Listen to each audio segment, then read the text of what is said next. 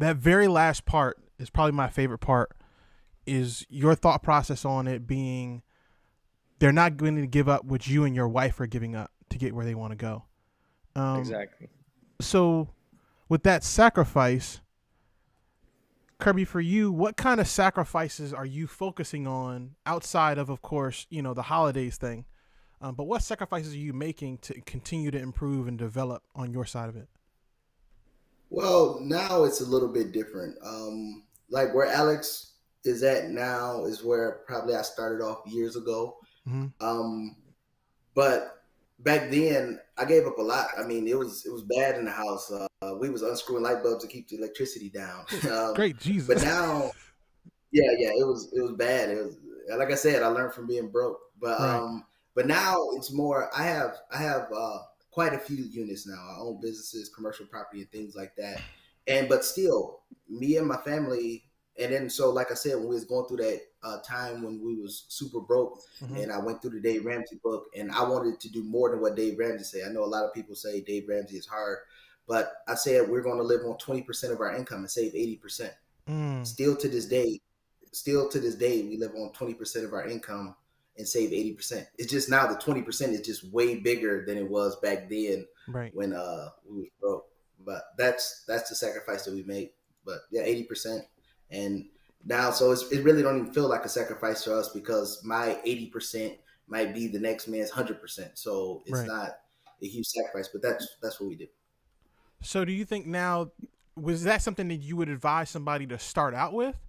Or would that be something that you would kind of tell them, hey, that's an advanced level skill. Start here. And then where would they start if you're saying start here? Well, I believe the philosophy at least save, live off 60%, save 40%. But Right. everybody think it's all about, oh, I got to cut my expenses to get there. How about make more money to get there? Do a side Mm. job. You work your 9 to 5, but get another side job, a side hustle. Sell stuff online or something like that to increase your income, so that 60% will still be a nice chunk of change, so you can live off of. So you're not sacrificing unscrewing light bulbs like I was, things like that, and then you can go on. But everybody always just think of cut, cut, cut, but Right. make more. It can still give you the same outcome. Okay. Okay. So, Alex, what would you say is the next thing someone should focus on? Because you talked about the sacrifice as far as what you and your wife sacrifice and the things that you learned from Kirby as well. But what else is there that they can do? Because buying a multifamily, not a multifamily property, a multifamily or any property for that matter, is a very big undertaking, and it seems daunting when you're starting out. How would they handle that? Yeah, I would say people have to learn how to get out of their comfort zone. It's not easy at all. Kirby and I just made a video recently on this actually, and I was talking about how you kind of have to just force yourself. There's no like blueprint or way to go into a situation like that, but you have to force yourself to do it and really just think of your future. If people would think about where they would want to be in their future Right. more often, I think they would take more risk. But it's all necessary. You have to take risk. You have to take action. Without it, you won't get anywhere. And by the time you're old, you have a lot of regrets. So let's that with that said, let's talk about risk a little bit. As you're doing this, I've always thought you got to find ways to mitigate the risk, find ways to put yourself in that small percentage where it's much more difficult for you to lose out everything. How do you go about mitigating the risk? What's your thought process on that? Are you Right asking me or? Oh, sorry, I forgot. There's two of y'all. My bad. Um, I'm so used to interviewing one person, so interviewing two is new. But nonetheless, Alex, for you, how would you go about mitigating that? So learning from Kirby, I don't think there's any mitigation. It's just jump right in. so, Okay, so, okay, so I have to say, having my wife on board right. is biggest help. Because my wife makes probably more sacrifices than I do. So she's fully on board. I would say for someone that's single, especially if they're young, Mm-hmm. I mean, it should be very easy for them to take risk because they may have the responsibility of having a job, but If they don't have a wife or kids, you can go ahead and take that risk. When you have a family, I would say it's a little bit harder. But if someone is in a relationship and they're just married, no kids, I would encourage that married couple to take risks together. And a lot more can be done if you're working as a team. Got it. Okay. Okay. So the old adage of together everyone achieves more is kind of the wave for this one then. Yeah, yeah, I would Okay. agree with that. Okay, that makes sense. Okay. So for you, Kirby, you as Alex is talking, you continue to talk about you as the coach.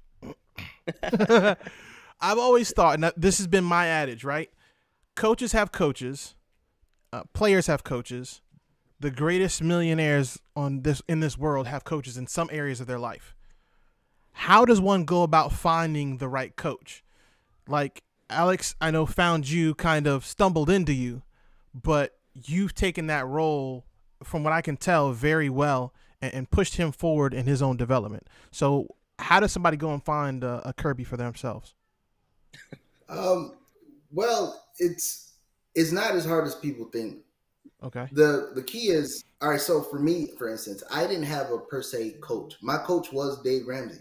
Mm, My coach was find, finding people that were successful and follow the blueprint. I don't want to create a new blueprint and try to create my own. Why got it. create my own when the people that's there before me that's already created it? So I didn't have any starting out. I didn't have any people that I knew that was wealthy or rich or anything like that. So I surrounded myself with, and it's going to sound boring.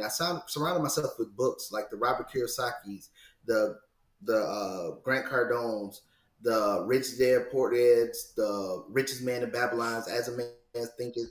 Those Right. are the things that I just immersed myself in, and I just followed their blueprint to the letter. I didn't try to go create my own, like, oh, he said it this way, but I'm gonna put my little twist in there also. In Right. the book or the blueprint that they provided, it didn't say put your own little twist in there. So if I knew what I was doing, I wouldn't be sitting here broke reading their book if I knew what I was doing. So I act like, well, I didn't act like I knew I didn't know nothing. I Right. knew I didn't know nothing, so I went and took the knowledge of people that knew stuff and just took it on 100% and followed it to the letter. Okay. That's And that's dope. you get the same result. Absolutely. Okay. So let's take Dave Ramsey out the picture, right? Okay. Give me your best person for someone to go and watch outside of the Passive Money podcast, which for those listening and watching, I highly recommend the Passive Money podcast. But outside of you guys and Dave Ramsey, where would you tell someone to go get started to figure it out? Um, for me, it's reading. I'm a big reader. Okay.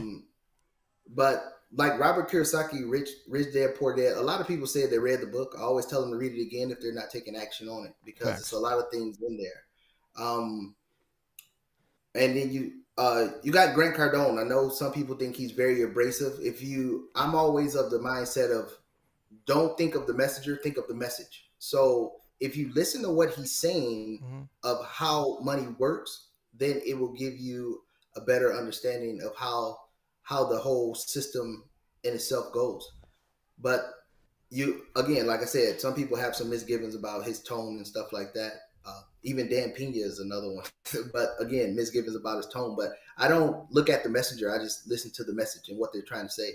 It's a lot of people that's out there wealthy. Of course, Warren Buffett. Warren Buffett been giving out a blueprint for 80 years. And everybody that's broker than him is trying to talk down on his blueprint. But I follow his blueprint also.